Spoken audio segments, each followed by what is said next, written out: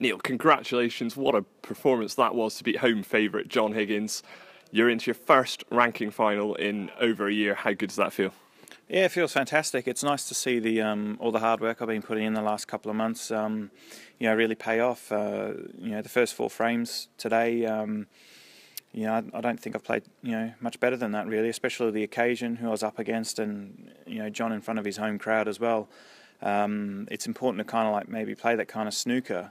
That way you get a bit of them on your side, and they really appreciate what you're doing as well. So, yeah, 4-0 up, and then felt great at the interval, obviously, and I came out and had a good chance to clear up for 5-0, which probably would have ended the match. And just kind of like missed it.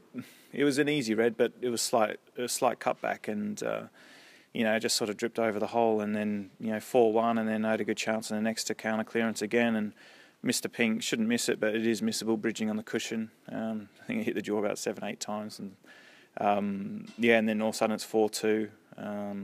Next frame didn't do a lot wrong, and it's 4-3. So all of a sudden I'm 4-0 up, absolutely flying, and then John's come back at me. As the champion he is, he's got that in his locker to come back against you. I think you've seen it many times in the past when players have played out of their skin against him early in a match, and he's responded really well. So really happy with how I won the last 2 frames there. I thought I did it in convincing manner.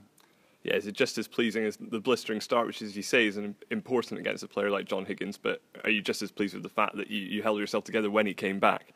Yeah, I think the most important frame was the one to go 5-3, because I knocked in a really good, I think 60-odd break or something, and then unluckily went into the pack off the blue, didn't land on anything, played safe, went for a long red, and then he missed it, killed the frame off. The following frame, I got in with a really good chance, a fantastic plant down the side rail, and the balls were really awkward. So I made a good 40-odd from where the balls were, and then missed a tricky red in the middle and carelessly left him a plant, actually, that it was a bad shot on my part. The main thing I was thinking on the red into the middle was, whatever you do, just don't leave him anything. The pot was probably about a 5 out of 10 pot anyway. And then when he's got that chance and he's missed the black, obviously over the moon to see him miss that.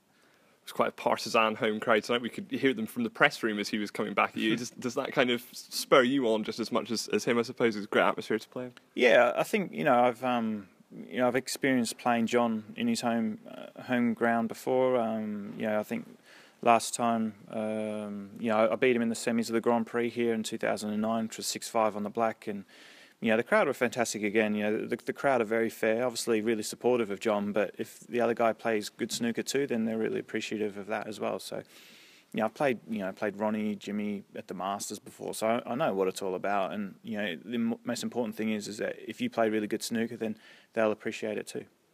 And we all know you're very measured with your approach to things, and you kind of look at things right in terms of dropping out of the top 16, but is it nice just to prove to people that you're 20th in the world, but you're certainly not that in the standard of your play to do that? Yeah, I think so. I don't think any player looks at my position and thinks, oh, Neil's kind of, that's where he is now. I think I've shown, even in the UK Championships, it took a huge effort from Mark Joyce to beat me, and even a couple other tournaments this season, I've lost the side as well. I didn't do a lot wrong. So the game's there, especially the last 2 months. Last 2 tournaments has been fantastic. It's more the way I want to play, very heavy scoring, really good long potting. It's probably the most important part, is being back to deadly when my hand's on the table, that I'm looking to clear the table. So that's the most important thing, that I've got that back now.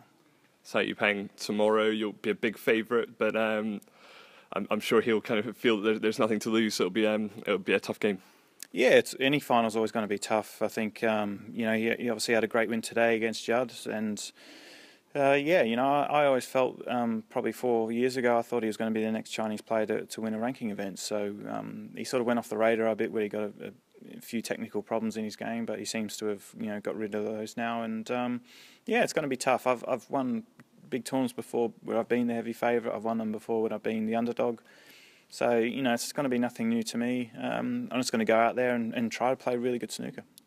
And how much would it mean to you to capitalise on your form that you say you've been building over the last few months and lift that Stephen Hendry Trophy tomorrow? Yeah, it'd be awesome. Obviously, I've won 3 of my ranking titles in Scotland before, so yeah, it'd be fantastic to add a 4th. Best of luck. Cheers, thanks.